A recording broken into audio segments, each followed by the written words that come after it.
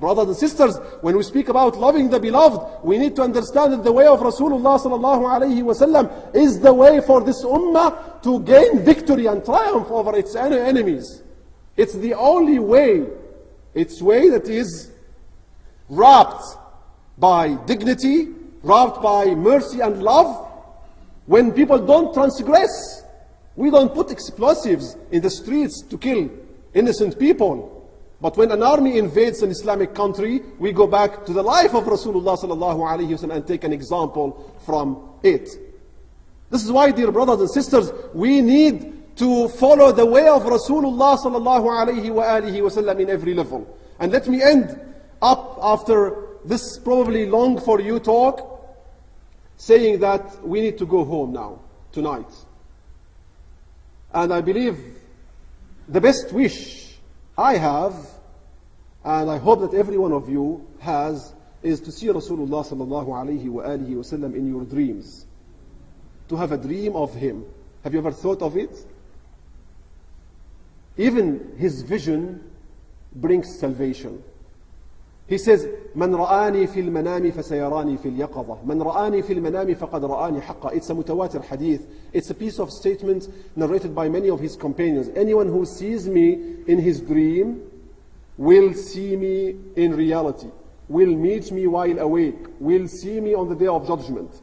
Seeing Rasulullah in your dreams brings salvation to you on the day of judgment. Dreams are caused by one of three reasons. Either because of preoccupation of the mind, or because of the Satan, or because of an angel of dreams, which brings you the best dreams, glad tidings. If you're preoccupied by something, you're going to dream of it. So let's make your preoccupation the Prophet ﷺ, his life and his character.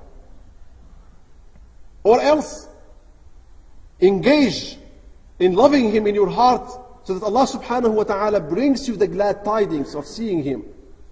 Two things. Shaitan doesn't take his image. فَإِنَّ الشَّيْطَانَ لَا يَتَمَثَّلُ بِهِ, he says. Shaitan doesn't take the form, doesn't take on the form of Rasulullah sallallahu alayhi wa alihi wa sallam.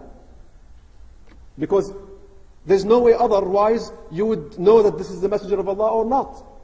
So the shaitan doesn't take on his form at all. When you see him in your dream, then you're given the glad tidings of salvation on the day of judgment. But in order to see him in our dreams, we need to be attached to him. Do you yearn to visit him? Do you miss him sallallahu alayhi wa alihi wa sallam as much as you miss your parents if they passed away, or your children if they are traveling? Do we miss him sallallahu alayhi wa alihi wa sallam? This personal level of relationship with him is very important, brothers and sisters. And doesn't come from a vacuum. It develops from systematic work. Visiting the masjid, praying in the masjid, applying the sunnah of Rasulullah sallallahu alayhi wa sallam, reading about him. And I believe through this attachment to him sallallahu alayhi wa alihi wa sallam, you can change your life. Not only your lifestyle, you're going to change your life. You're going to look a different person in terms of knowledge, even with the light appearing on your face. Wallahi, see Rasulullah sallallahu alayhi wa sallam in your dream, and wake up that morning and look in the mirror and look at your face. And you will see a reflection of the prophetic light on your face, just the same morning you've seen Rasulullah sallallahu alayhi wa sallam in your dream. This is the impact of Rasulullah in our lives. Brothers and sisters, thanks for coming, and thanks for listening, and thanks for your patience. I hope that we go home, inshallah, and we start some serious work to support Rasulullah sallallahu alayhi wa alihi wa sallam in public, and to embrace his character and his traits, and to yearn for him, to love him, so that we can, inshallah, improve our relationship with him as a result of this conversation. And I thank you all for coming, and thank the organizers, especially the brothers here and in the Imperial College, and all of those people who helped bringing me here. May Allah reward you all, and hope to meet you again, inshallah, on another occasion. Thank you very much. Wassalamu alaikum wa rahmatullahi wa barakatuh.